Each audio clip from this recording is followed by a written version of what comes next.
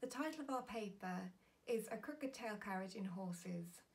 Increased prevalence in lame horses and those with thoracolumbar epaxial muscle tension or sacroiliac joint region pain. I'm Kirsty Hibbs, the first author of this paper. This study was undertaken when I was a student at the University of Cambridge, and I've since graduated and I'm affiliated with Anchorage Barn Equine Clinic in North Norfolk. I had the very great privilege of working alongside Dr. Gavin Jarvis and Dr. Sue Dyson for this project, and their affiliations can be seen on the slide. The rationale for undertaking this project is that the cause and clinical significance of a crooked tail carriage is unknown. Some owners report that a crooked tail carriage has been present since the time of purchase of their horse, whilst others believe that the onset of a crooked tail coincides with perceived lameness or poor performance issues.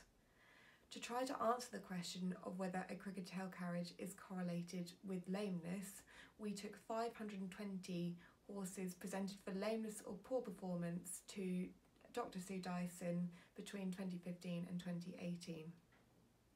We also took 170 non-lame horses, and that came from a variety of sources, including pre-purchase exams, an unrelated study involving dressage and show jumping horses, and a cross-section of horses competing at show jumping and eventing at a variety of levels and of a variety of ages.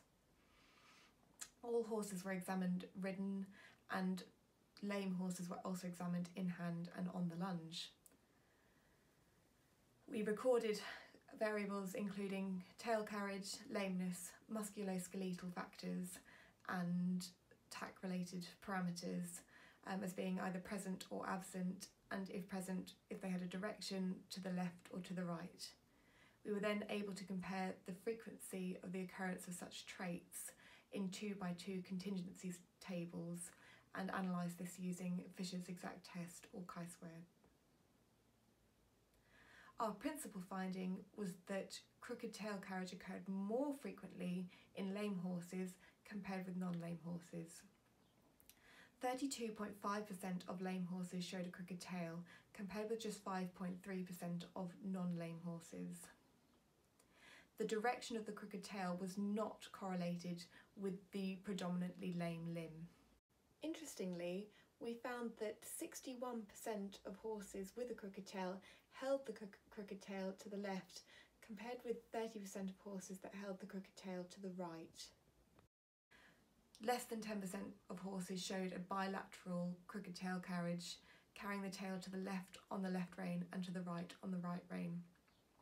We discuss our hypotheses as to why we have an association between lameness but not between direction of lameness and direction of crooked tail carriage, and also why we have so many more horses holding their tails to the left compared to the right in the discussion part of our paper.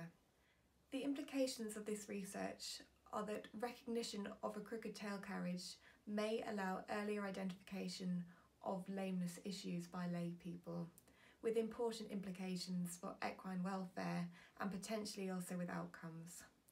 We really hope that you enjoy reading our paper, and we'd like to thank EVE for very kindly publishing it.